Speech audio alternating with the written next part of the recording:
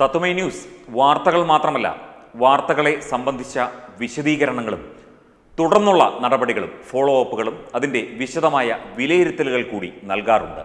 മിക്ക വാർത്തകൾക്കും അത് ഏറ്റവും അത്യാവശ്യമായ വാർത്തകൾക്ക് തീർച്ചയായും അത് നൽകാറുണ്ട്.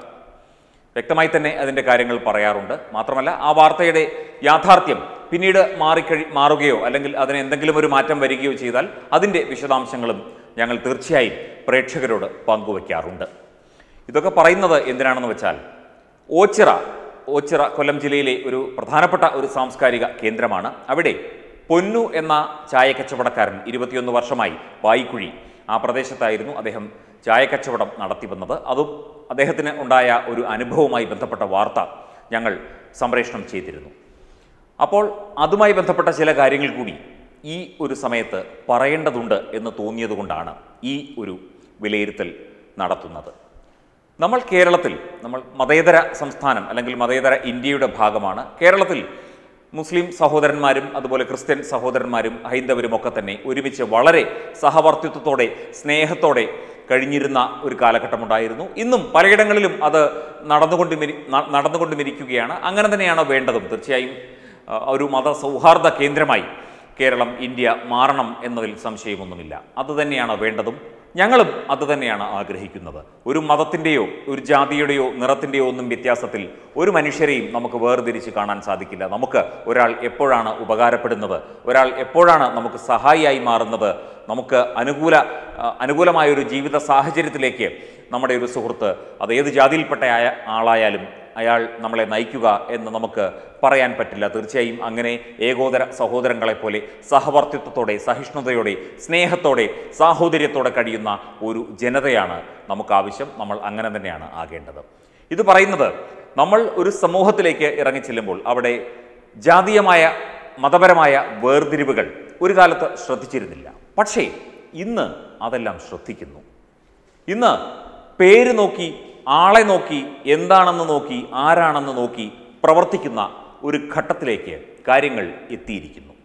അതായത് മതവിശ്വാസം തീവ്ര മതവിശ്വാസമായി, തീവ്രമായ ഒരു അതിനെ നമുക്ക് എങ്ങനെ വിളിക്കാമെന്നറിയില്ല. തീവ്രവാദം എന്ന് വിളിക്കാമോ അല്ലെങ്കിൽ ഭീകരവാദം എന്ന് വിളിക്കാമോ എന്നെനിക്കറിയില്ല. എന്തിൻ്റെയും ഭീകരത വിളിച്ചോതുന്ന രീതിയിലേക്ക് എത്തിക്കഴിഞ്ഞാൽ അതിനെ നമുക്ക് അങ്ങനെ വിളിക്കാം. അത് മതമായാലും ശരി, വേറെന്തായാലും ശരി. അപ്പോൾ ആ രീതിയിൽ ഭീകരമായ, പേടിപ്പെടുത്തുന്ന ഒരു ഭയവിഹ്വലമായ സാമൂഹ്യാവസ്ഥയിലേക്ക് നമ്മുടെ നാട് എത്തിക്കൊണ്ടിരിക്കുന്നു എന്നതിൻ്റെ ഉദാഹരണമാണ് ഈ ഓച്ചിറയിൽ ഈ വ്യക്തിക്കുണ്ടായത് എന്ന് പറയാതെ വയ്യ. അതങ്ങനെയാണ് എന്ന് നമുക്ക് ഏതാണ്ട് ഉറപ്പാകുന്ന രീതിയിലാണ്. കാരണം അദ്ദേഹത്തിനെതിരെ മതപരമായ അല്ലെങ്കിൽ ആ രീതിയിലുള്ള ഒരു പ്രചരണമാണ് നടത്തിയത് അദ്ദേഹത്തെ ഒറ്റപ്പെടുത്താനായിട്ട്. അപ്പോൾ ഈ മതവിശ്വാസങ്ങളുടെ പേരിൽ, മതഗ്രന്ഥങ്ങളുടെ പേരിൽ, മതത്തിൻ്റെ പേരിൽ മനുഷ്യനെ ഭിന്നിപ്പിക്കുന്ന ഒരു രീതിയിലേക്ക് കാര്യങ്ങൾ എത്തിപ്പെട്ടിരിക്കുന്നു എന്ന വളരെ പേടിപ്പെടുത്തുന്ന ഒരു സത്യത്തിലേക്കാണ് നമ്മൾ പോയിക്കൊണ്ടിരിക്കുന്നത്. അതിന് ഏറ്റവും പ്രധാനപ്പെട്ട ഘടകം ഈ പാകിസ്ഥാൻ ഉൾപ്പെടെയുള്ള വിദേശ രാജ്യങ്ങളിൽ നിന്നും അതുപോലെ തന്നെ ഇന്ത്യയിൽ നിലനിൽക്കുന്ന popular front of India, Jamaat-e Islami തുടങ്ങിയ സംഘടനകളുടെ ചില ഭാഗങ്ങളിൽ നിന്നുമുള്ള ചില പ്രത്യേക രീതിയിലുള്ള ജനങ്ങൾക്കിടയിൽ സ്വാധീനം ചെലുത്തിയുള്ള ചില പ്രവർത്തനങ്ങളാണ് എന്ന് സമൂഹ മാധ്യമങ്ങൾ അടക്കം പറഞ്ഞിട്ടുണ്ട്. അതായത് വളരെ കുറച്ച് നാൾക്കകം കേരളം ഒരു ഇസ്ലാമിക സംസ്ഥാനമാക്കി മാറണം എന്ന് ആഹ്വാനം ചെയ്യുന്ന മതപണ്ഡിതന്മാരുണ്ട്. അതുപോലെ തന്നെ മറ്റുള്ള ജാതിക്കാരെ, അതായത് അമുസ്ലിം ജനതയെ ഒഴിവാക്കണം, അമുസ്ലിം ജനതയുടെ കടയിൽ നിന്നും സാധനം വാങ്ങരുത്, അമുസ്ലിങ്ങളെ ഒറ്റപ്പെടുത്തണം എന്ന് പൊതുവേദികളിൽ ആഹ്വാനം ചെയ്യുന്നത് പലപ്പോഴും സമൂഹ മാധ്യമങ്ങളിൽ ഈ ഉസ്താദുമാരും മൗലവിമാരും ഒക്കെ ചെയ്യുന്നത് കണ്ടിട്ടുണ്ട്. അതായത് കേരളം തീവ്രവാദത്തിൻ്റെയും ഇത്തരം മതവിശ്വാസങ്ങളിൽ അടിസ്ഥാനമായ ദുഷ്ചിന്തകളുടെയും പേരിൽ എത്തിപ്പെടണം അല്ലെങ്കിൽ ആ രീതിയിലേക്ക് എത്തണം എന്ന് ആഗ്രഹിക്കുന്ന ഒരു പറ്റമുണ്ട്. ഇതാണ് നമ്മൾ നേരത്തെ പറഞ്ഞ ആ തീവ്ര വിഭാഗം. ശരിക്കും വിശുദ്ധ ഖുർആൻ എന്ന മതഗ്രന്ഥം ആഹ്വാനം ചെയ്യുന്ന സ്നേഹത്തിൻ്റെയും സഹനശക്തിയുടെയും ത്യാഗത്തിൻ്റെയും നന്മയുടെയും ഒന്നും സൂക്തങ്ങൾ കാണാതെ അതിനെയൊക്കെ വക്രീകരിച്ച് പ്രസംഗിച്ച്, അതിപ്പോൾ അറബിക് ഭാഷയിലുള്ളതാണ്, അതിനെ എങ്ങനെ വക്രീകരിച്ച് അവർ ചെയ്യുന്നു എന്നുള്ള കാര്യം നമുക്കറിയില്ല, അവർക്കേ അറിയൂ. അപ്പം അതുമാത്രമാണ് ലോകത്ത്, അതായത് ഇസ്ലാം എന്ന മതം മാത്രം ലോകത്തുണ്ടാകണം എന്ന ചിന്ത എല്ലാവരെയും പറഞ്ഞ് കേൾപ്പിച്ച്, പറഞ്ഞ് പഠിപ്പിച്ച്, കൊച്ചു കുട്ടികളെപ്പോലും ചെറിയ മദ്രസകളിൽ കൊച്ചു കുട്ടികളോട് പോലും മറ്റ് ഹിന്ദു കുട്ടികളോടും ക്രിസ്ത്യൻ കുട്ടികളോടും കൂട്ടുകൂടരുത് എന്ന് ഉസ്താദുമാർ ആഹ്വാനം ചെയ്യുന്ന ഒരു ഘട്ടത്തിലേക്ക് വരെ കാര്യങ്ങൾ എത്തിപ്പെട്ടിരിക്കുന്നു എന്നാണ് അറിയാൻ കഴിയുന്നത്. പലപ്പോഴും അത് സമൂഹ മാധ്യമങ്ങളിലുമൊക്കെ പല വാർത്തകളും പല കാര്യങ്ങളും പല റിപ്പോർട്ടുകളും പല സംഭവ വികാസങ്ങളും ചേർത്ത് വെക്കുമ്പോൾ നമുക്ക് അത് തന്നെയാണ് മനസ്സിലാകുന്നത്. ഈ തീവ്ര ഇസ്ലാമികമായ ഈ ചിന്താഗതിയെ നമുക്ക് ഒരിക്കലും പ്രോത്സാഹിപ്പിക്കാൻ സാധിക്കില്ല. കാരണം ഇസ്ലാം രാഷ്ട്രങ്ങൾ പോലും UAE അതുപോലെ ഖത്തർ തുടങ്ങിയ രാഷ്ട്രങ്ങൾ പോലും ഇതിനെയൊന്നും പിന്തുണയ്ക്കുന്നില്ല. അവിടെ ചെന്ന് ഇതൊക്കെ പറഞ്ഞു കഴിഞ്ഞാൽ പണിപ്പാളും. അവിടെ ആ മതഗ്രന്ഥത്തിലൂന്നിയ ഇസ്ലാം വിശ്വാസങ്ങളിലും ഇസ്ലാമിൻ്റെ ചിട്ടകളിലും ഊന്നിയ ജീവിത രീതി അല്ലാതെ ഇത്തരം തീവ്രവിശ്വാസങ്ങളും അവിടെ ആൾക്കാരെ മാറ്റി നിർത്താനും അന്യമതസ്ഥരെ കൊല്ലാനും തല്ലാനും ഒക്കെ പോയി കഴിഞ്ഞാൽ അവിടെ കളി മാറും. അങ്ങനെ ഒരു സ്ഥിതിവിശേഷം ലോകത്ത് നിലനിൽക്കുമ്പോഴാണ് ഈ കൊച്ചു കേരളത്തിലും ഇന്ത്യയിലുമൊക്കെ ഇത്തരം നടപടികളുമായി, പ്രത്യേകിച്ചും തെക്കേ ഇന്ത്യയിൽ, തമിഴ്നാട്ടിലും അതുപോലെ തന്നെ നമ്മുടെ അയൽ സംസ്ഥാനമായ കർണാടകയിലും നമ്മുടെ സംസ്ഥാനത്തുമൊക്കെ തന്നെ പല കാര്യങ്ങളും അതാണ് സൂചിപ്പിക്കുന്നത്. കഴിഞ്ഞ ദിവസം തമിഴ്നാട് കേരള അതിർത്തിയിൽ വെച്ച് ഒരു പോലീസ് ഉദ്യോഗസ്ഥൻ തീവ്രവാദികളുടെ കൈകൊണ്ട് വെടിയേറ്റ് മരിച്ചത്, ഇതൊക്കെ തന്നെ ഇതിലേക്കാണ് വിരൽ ചൂണ്ടുന്നത്. ഈ ഓച്ചിറ സംഭവവും ഈ കുഴിത്തുറ സംഭവവും ഒക്കെ പലതും നമുക്ക് ചേർത്ത് വായിക്കേണ്ടതുണ്ട്, ചേർത്ത് വയ്ക്കേണ്ടതുണ്ട്. എല്ലാം ഒരു മാല പോലെ കോർത്തിടപ്പെട്ടതാണ് എന്ന് പലപ്പോഴും നമുക്ക് സംശയം തോന്നും പല വാർത്തകളും ശ്രദ്ധയിൽപ്പെടുമ്പോൾ. തീർച്ചയായും ഇത് പരിശോധിക്കേണ്ട വിഷയമാണ്. സാമൂഹ്യ വ്യവസ്ഥിതിയുടെ പ്രശ്നമാണ്. മത സൗഹാർദ്ദത്തിൻ്റെ ആ ഒരു സ്നേഹത്തിൻ്റെ ആ സ്നേഹഭരിതമായ സന്തോഷകരമായ ജീവിതത്തിന് വിഘാതം സൃഷ്ടിക്കുന്ന ഒരവസ്ഥയിലേക്ക് ഈ തീവ്ര ചിന്താഗതിക്കാർ കടന്നു വരുന്നു. തീവ്ര ചിന്തകളുടെ ലഘുലേഖകൾ വിതരണം ചെയ്യുന്നു. തീവ്ര ചിന്തകളുടെ പ്രസംഗം, ഭീകരവാദത്തിനെ സാക്ഷി നിർത്തിയുള്ള പ്രസംഗങ്ങൾ നടത്തുന്നു. അതായത് ജിഹാദ്, ഈശ്വരന് വേണ്ടിയുള്ള യുദ്ധം എന്നാണ്. അതിനൊക്കെ വിശുദ്ധ ഖുറാനിൽ എത്രയോ സങ്കല്പങ്ങളുണ്ട്. ഈശ്വരനിലേക്കുള്ള വിശ്വാസം അല്ലെങ്കിൽ യുദ്ധം ചെയ്യുന്നത് തിന്മയ്ക്കും അല്ലെങ്കിൽ അങ്ങനെയുള്ള കാര്യങ്ങൾക്കെതിരെയാണ്. ആ തിന്മയ്ക്കും അങ്ങനെയുള്ള ദുഷ്ചിന്തകൾക്കെതിരെയുള്ള യുദ്ധമായിട്ടാണ് വിശുദ്ധ ഖുറാൻ ജിഹാദിനെ പറയുന്നത്. അല്ലാതെ തങ്ങളല്ലാതെ എല്ലാവരെയും കൊന്നൊടുക്കണം എന്നതല്ല അതിൻ്റെ ചിന്ത എന്ന ഒരു സാങ്കത്യം മനസ്സിലാക്കേണ്ടിയിരിക്കുന്നു. ഇനി മനസ്സിലാക്കിയിട്ട് മനസ്സിലാകാതെ ഇരിക്കുന്നതാണോ എന്നറിയില്ല.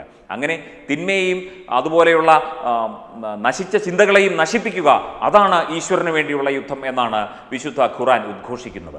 ഈ തീവ്ര ഇടതുപക്ഷ ചിന്താഗതിക്കാരും അതുപോലെയുള്ള ആൾക്കാരുമൊക്കെ ഇതിൻ്റെ കൂടെ അങ്ങ് കൂടുകയാണ്.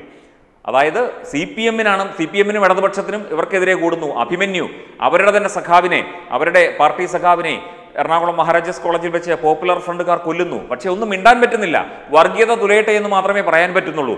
പോപ്പുലർ ഫ്രണ്ടുകാർ ഏതെങ്കിലും തരത്തിൽ പ്രതികരിച്ചാൽ, അവർക്കെതിരെ എന്തെങ്കിലും തരത്തിൽ പ്രതികരിച്ചാൽ ഇവരുടെ തലവെട്ടും അല്ലെങ്കിൽ കൈവെട്ടുമെന്ന ഭയമാണ്. ജോസഫ് മാഷിൻ്റെ അനുഭവം നമുക്കറിയാമല്ലോ. അദ്ദേഹം ചോദ്യപേപ്പർ തയ്യാറാക്കിയതിന് കൈവെട്ടി, അതുപോലെ തന്നെ അഭിമന്യുവിനെ വെട്ടിക്കൊന്നു. അങ്ങനെ എന്തെല്ലാം കാര്യങ്ങൾ നടക്കുന്നു. എന്നിട്ടും CPM-നൊന്നും മിണ്ടാൻ പറ്റാത്ത അവസ്ഥയിലേക്ക് പല നേതാക്കളും ഇരിക്കുകയാണ്. CPM-ലെ പല നേതാക്കളും ഇത്തരം തീവ്ര ചിന്താഗതിയെ പ്രോത്സാഹിപ്പിക്കുന്നതായിട്ടും അവരുടെ കൂടെ കൂട്ടുനടക്കുന്നതായിട്ടും നമുക്ക് പല വാർത്തകളും പുറത്തു വരുന്നുണ്ട്. അതൊക്കെ ഒരുപക്ഷെ മുസ്ലിം പ്രീണനം, വോട്ടുകൾ കൂടുതൽ കിട്ടും എന്നുള്ള ആ ഒരു മിഥ്യാധാരണയുടെ പുറത്താണ് ഈ CPM ഇതിൻ്റെ കൂടെ കൂടുന്നത്. CPM സത്യം പറഞ്ഞാൽ സ്വന്തം കുഴി തോണ്ടുകയാണ് ചെയ്യുന്നത്. നമുക്ക് ഈ തീവ്ര ചിന്താഗതിയും ഈ ഇടതുപക്ഷ ചിന്താഗതിയും എല്ലാം കൂടെ ചേർത്ത് വായിക്കുമ്പോൾ നമുക്കതാണ് മനസ്സിലാകുന്നത്. ഇടതുപക്ഷത്തിന് സ്വാധീനമുള്ള മേഖലകളിൽ പോലും ഇവർ പിടിമുറുക്കിയിരിക്കുന്നു. ഈ തീവ്ര ചിന്താഗതിക്കാർ ഇതുപോലെ സാമൂഹ്യ വിരുദ്ധ പ്രസ്താവനകളും സാമൂഹ്യ വിരുദ്ധ പ്രവർത്തികളുമായി മുന്നേറുന്നു എന്നുള്ള കാര്യമാണ്. എന്നിട്ടും ഇവിടെ എല്ലാവരും മിണ്ടാതിരിക്കുന്നു. നമ്മൾ തീർച്ചയായും ഇതിനെതിരെ ചിന്തിക്കണം. നമ്മുടെ സാഹോദര്യം, നമ്മുടെ സ്നേഹം, നമ്മുടെ മതസൗഹാർദ്ദം അതൊക്കെ തന്നെ നമുക്ക് മുൻപോട്ട് കൊണ്ടുപോകേണ്ടതുണ്ട്. ശക്തമായി തന്നെ വളരെ സന്തോഷകരമായി മുന്നോട്ട് കൊണ്ടുപോകേണ്ടതുണ്ട്.